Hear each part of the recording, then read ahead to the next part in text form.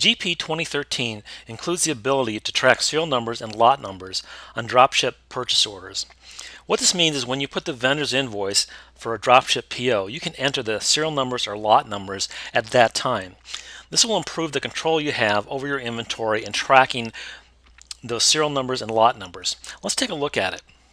To get started, let's enter a sales order for drop shipment to our customer. So I'll enter a quick order here, look up the customer, put that in a batch. Then I'm going to enter a serialized number for my inventory. Here it is here. Now I've got some on hand, and that's what's bringing this window up here, but I don't want to use those. I want to have these drop shipped. So I'm going to drop ship those items. And then I'm going to go ahead and purchase those. So I've got these items drop shipped, and I'm going to purchase that. Go through this dialog box here, and let's take a look at the vendor from whom I'm going to purchase this. This will be this one right here. So I'm going to create a PO based on the demand in this sales order. So let me generate that PO here.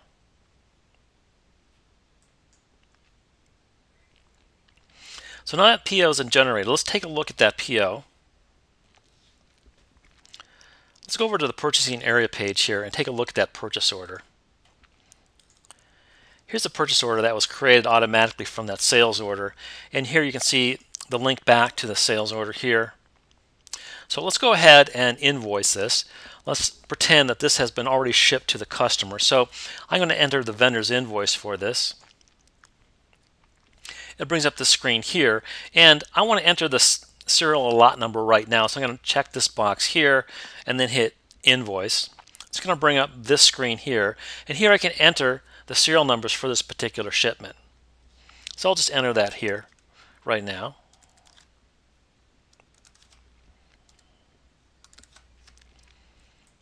So I've entered all the serial numbers, hit OK. And now this vendor's invoice is ready to post. It's going to relieve the purchase order and also assign those serial numbers to the sales order. So let's take a look at that. Let's post this. So let's take a look at that sales order again. We're going to open up that sales document here.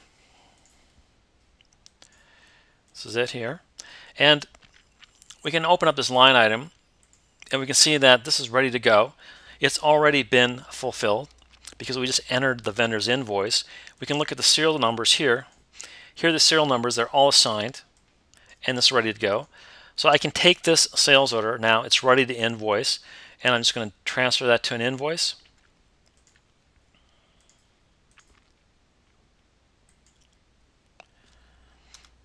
I'm going to take it out of the batch and post that.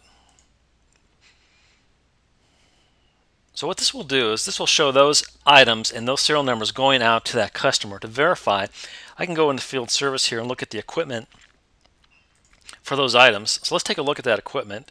Do a look up here and let's find on the item number. Here you can see these are the serial numbers that we just added here. They were added during the PO invoice process. That automatically went into the sales order, and then we invoiced that, and then the system created these equipment items in the system. So that is a complete look at the new functionality in GP 2013, where I can put my serial numbers and lot numbers in on those dropship purchase orders when I enter the vendor's invoice. This is going to improve the control within your business.